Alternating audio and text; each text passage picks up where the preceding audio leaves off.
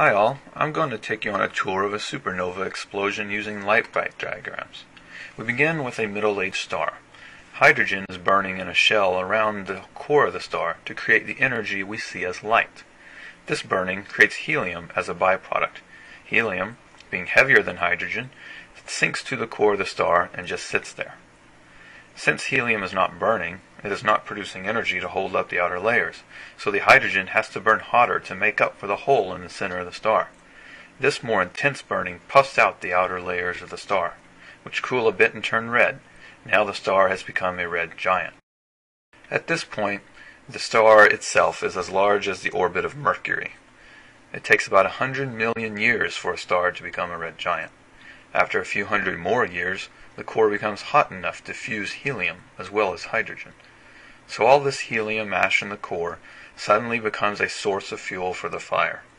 And as with any fire, burning helium leaves behind its own ash. In this case it is carbon.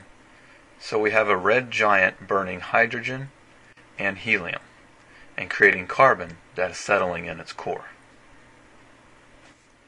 But if the carbon core, called a white dwarf, is big enough, then it can burn carbon too. This creates oxygen ash as a byproduct. The oxygen settles into the core until it gets hot enough to burn. Then it leaves behind neon ash, which settles into the core. Notice I cycle here? As each element burns, it leaves behind a heavier element as ash, which eventually burns to leave behind an even heavier element, etc., etc. And each cycle of burning happens faster and faster as the elements get heavier and heavier. It takes only 1,000 years for carbon to be turned into oxygen. Oxygen burns for only 1 year, and then it becomes neon, which becomes magnesium, which turns into silicon, then iron in less than 1 day. So, from hundreds of millions of years of hydrogen burning, we come to only 1 single day of magnesium burning. We have an iron core. Iron, no matter what, cannot be burned in the interior of a star because it actually uses up energy in fusion instead of creating it. It's just too dense. So, suddenly, this massive star's internal fires go out. There is no more pressure from within to hold up the outer layers.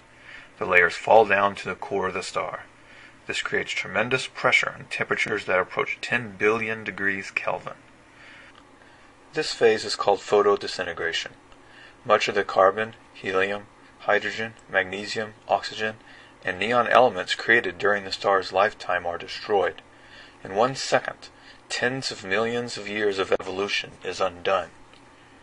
The core collapses into a soup of protons, neutrons, electrons, and high-energy photons. Protons and electrons are crushed together to create neutrons and release neutrinos in the process. Eventually, all that is left are the neutrons, which cannot be pushed further together, so the core, now a neutron star, resists the infalling material from the rest of the star. But that material has a tremendous amount of energy behind it.